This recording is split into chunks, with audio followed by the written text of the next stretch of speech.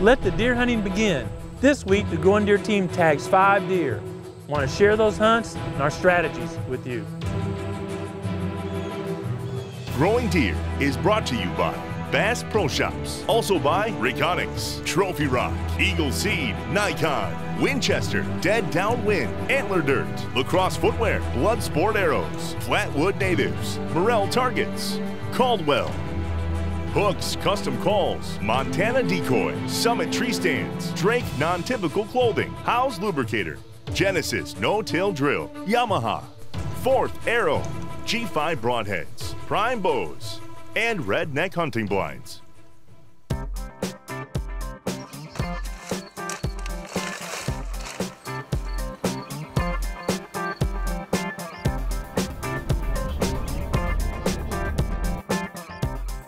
Pro staffers Heath and Lindsay Martin have been spending months preparing for a 2016 season.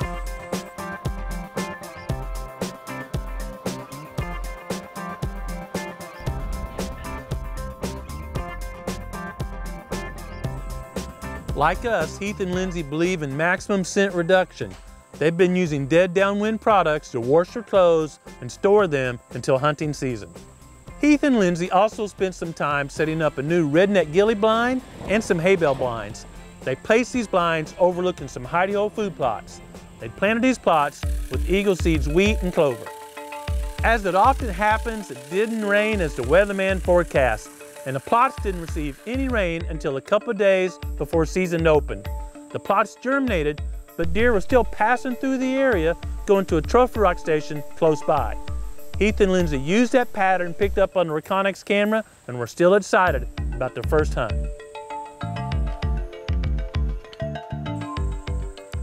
The first morning in the ghillie blind, he spotted a doe slipping through fairly early, but noticed her fawn was extremely immature and wisely opted to give that doe a pass.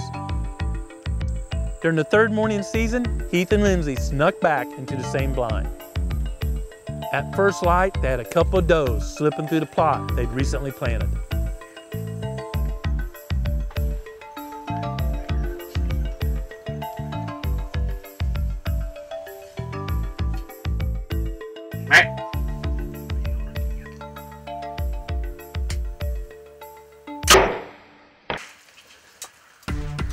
Heath's practice certainly paid off, as that was a great shot.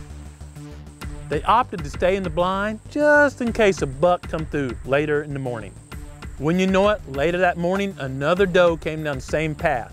But Heath is out of doe tags, so she got a pass.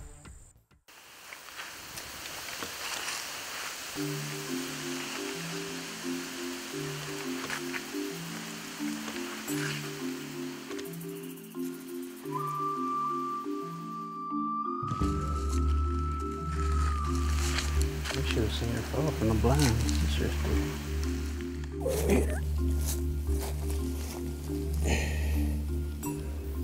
Well, here she is. This is our first deer of the 2016 Kansas season. It's been open for a couple days here with the early muzzleloader. That's why we're wearing orange. And we've actually just got to set our new ghillie blind a couple times yesterday morning and this morning, and had opportunities at does both days. And yesterday we had one come by that had a small fawn, so I opted not to shoot her. But this deer came right about 25 yards right after daylight this morning, so we went ahead and put a good shot on her, and she didn't go about 100 yards out through the woods there. Great way to start the season. Got some fresh backstrap for the freezer.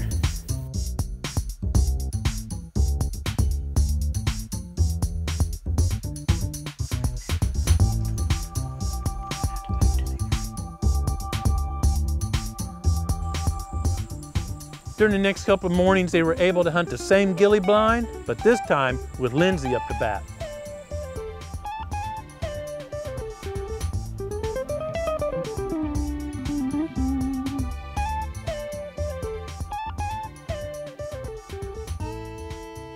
Several deer came into the plot and even a flock of gobblers, but unfortunately, they weren't able to make anything happen.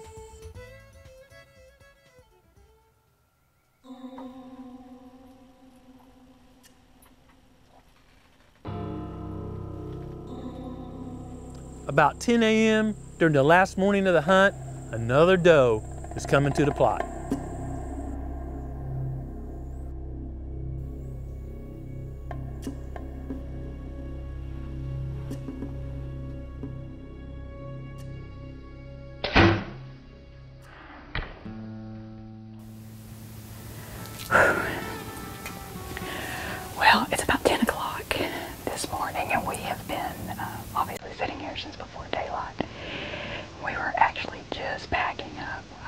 actually taken off my release and everything. These ladies came in and poked their head out in the opening and gave me a shot. We're going to give her a little bit of time and go out there and see if we can get her.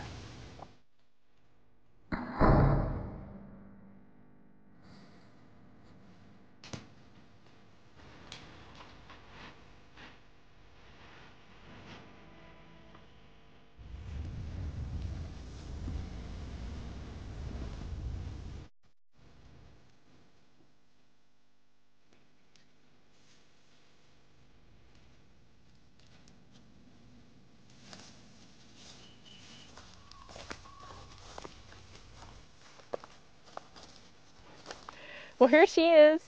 Heath and I, after I shot, had a chance to take a look at the footage and realized that the entry hole was a little bit back, but we knew that it was likely a fatal shot because the arrow came out high on the shoulder on the opposite side. So we knew it was a good shot, but we still gave her about an hour before we started tracking. And she's probably gone about 175 yards or so from where the blind was. And it took us about 30-45 minutes to track her down here. We were pretty cautious. What is crazy is in that less than 2-hour time frame that she has been laying here, she's already had a predator after her that's ate her tail off back here. But nonetheless, she's a good looking doe. She's gonna make some great meat for the freezer, and I'm excited to get my 2016 archery season started. Congratulations to Team Martin on tagging a couple of early season does. Aaron Morgan and Jerry Bowden are a Growing Deer team that actually resides in Kansas. They were also out during the opening weekend. The deer season in Kansas opens with either a muzzleloader or archery, and Aaron's ready for both. Last night when we were hunting, we had was a really nice deer, about a 140 class, 12 point, really nice deer, looks good. Hunting the other side of the farm today, this afternoon, and I'm taking a bow and I'm taking a muzzleloader. That's gonna be about an 80-yard shot at my farthest. The night before, they had a tempting encounter with a nice 12-pointer. They're on the opposite side of the farm today and doubt to see the same buck.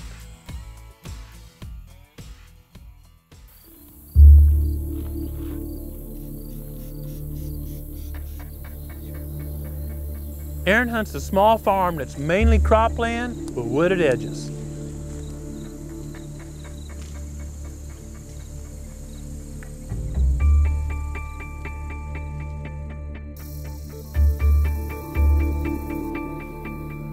It was a warm evening in Kansas, but Aaron and Jerry both have high hopes of seeing deer. September the 18th, it's hot.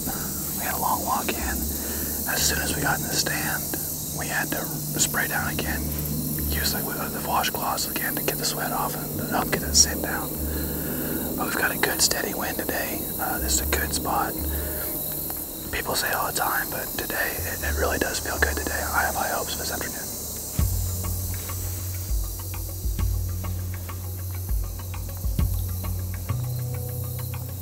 It's only 40 right down to there.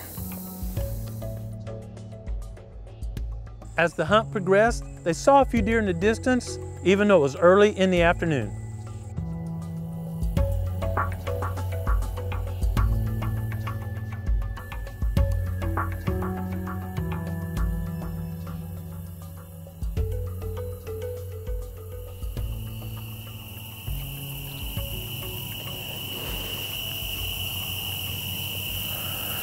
All right, our first weekend of the season is pretty much wrapped up. I say that and there's a deer. With the light fading fast, antlers appeared in the distance. It's a buck too.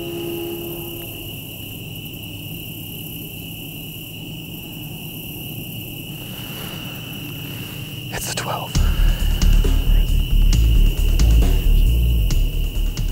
Do we have time? It's the same 12-pointer as yesterday, and Aaron reaches for the muzzleloader. Is it picking me up at all?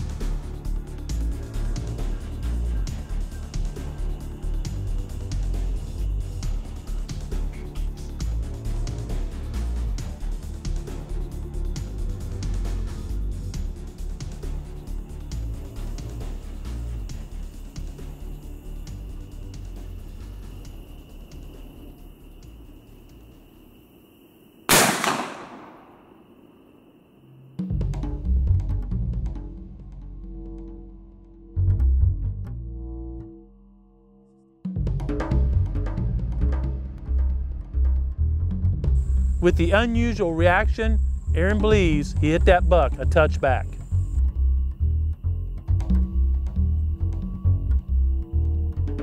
It's always a tough call, but based on the buck's reaction, they slid out and gave it ample time before returning.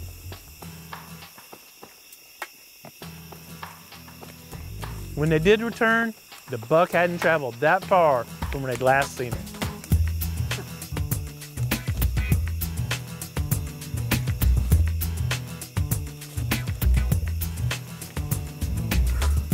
Man, I'm so happy I found this deer. I shot him back a little bit and we got on blood, we followed with the field edge. We could see with our flashlights that he was in here still alive. We caught movement in his eyes and stuff, and we could see that he was still alive and moving around. So we backed out, gave him some time, and came back in. He had actually expired in this little heavy, thick stick stuff behind me. So we pulled him out, got him a little prettier before we did this. But the last deer I've tagged was almost before my last day to be able to hunt in 2014. Last year I wasn't able to tag out. So to actually be able to get a buck on my first weekend out, man, it's a great feeling. I'm so happy and thankful that I was able to take this deer. It's a good deer. I'm happy with him. I'm really thankful. Congratulations, Aaron and Jerry, for a fine opening weekend in Kansas. This past week, we had Keelan from Flatwood Natives in town. Frequent watchers of Growing Deer will recognize Keelan from past episodes. He's helped us establish tree plots here in Missouri and in Florida. Keelan returned to the proving grounds because they also offer a service of treating invasive exotic plants. We've got a lot of Sericea lespedeza here at the proving grounds that they're starting to treat, and we'll give you an update on that project soon. When we were planning Keelan coming and helping us treat the Sericea lespedeza, I told him to pack his bow because one of our management goals this fall was to remove a number of does from the proving grounds. When Keelan showed up, we just assumed a great place for him to hunt would be the tree plot, since he'd sweated in it 2 years ago helping us plant those trees. The Growing Deer team, and especially me, are very fond of folks reaping the rewards of their hard work. And since Keelan had sweated hard planting those trees a couple years ago, I was really pulling for him to have a great hunt. We're sitting in the tree plot tonight, got a good southwest wind. They're hammering the beans out in front of us. Got a lot of good activity on the reconnaissance cameras. Sit back, relax, and enjoy. I think we're gonna have a good hunt tonight. Not long after Matt and Keelan got settled in the hay bale blind, they had some action.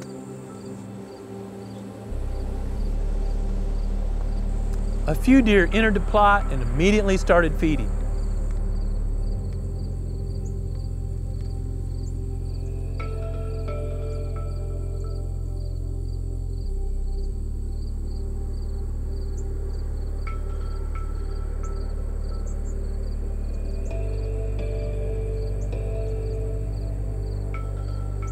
It's no surprise these does stayed in the shade given how warm it was that afternoon.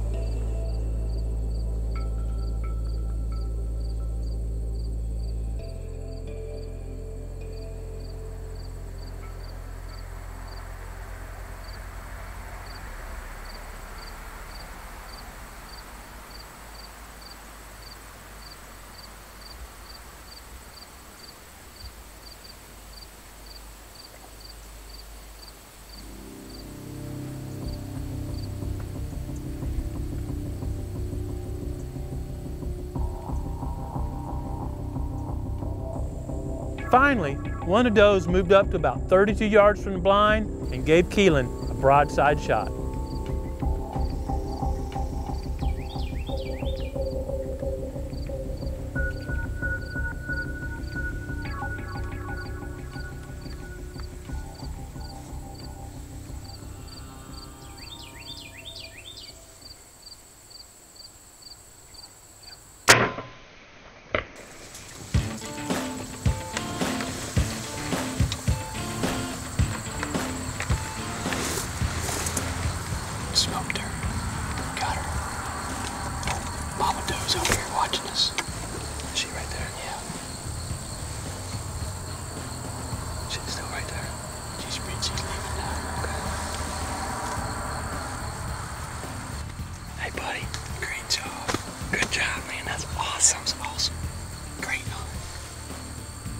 smoked her about 30 yards.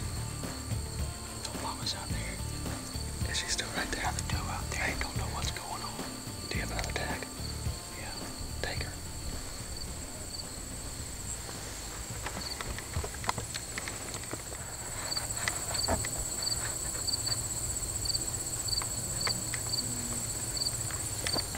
She's gonna be on. Can she see us in here? Very faintly. Just go ahead and knock it. You ready?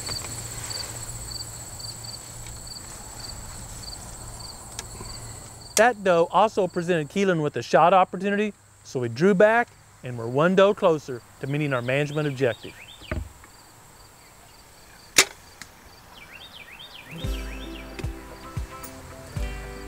First Missouri here. First Missouri hunt. Yes, first Missouri hunt.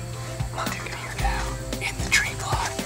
Couldn't be better. That's awesome. This is awesome. 2 years ago, I stood right behind me planting these trees, and I looked up and I saw that cedar tree, and I thought that'd be a great place for a blind, and I expect somebody to kill something there one day. Just did not expect it to be me. So appreciate everything you guys have done for us. Hey, absolutely. Appreciate you, Matt, behind the camera, Tim, for helping us find them. It's been a great hunt, and I'm thrilled.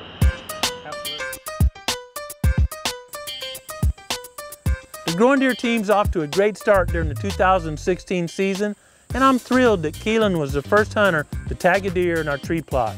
We look forward to many more enjoyable hunts in that area.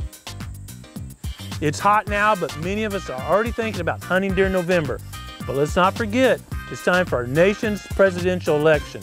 If you think you're going to be traveling during November, please do what I've done and apply for an absentee ballot. Voting is an American privilege, and it's something every hunter must do this year. Adam recently shared some tips for self-filmers, and I shared what I've learned about following deer after a shot. You can find this useful information and even more at the Clips tab at GrowingDeer.tv. It's easy to get super busy during deer season and balancing family and work. But each day, let's all take time to enjoy creation, and even more importantly, slow down and listen to what the Creator is saying to us. Thanks for watching Growing Deer.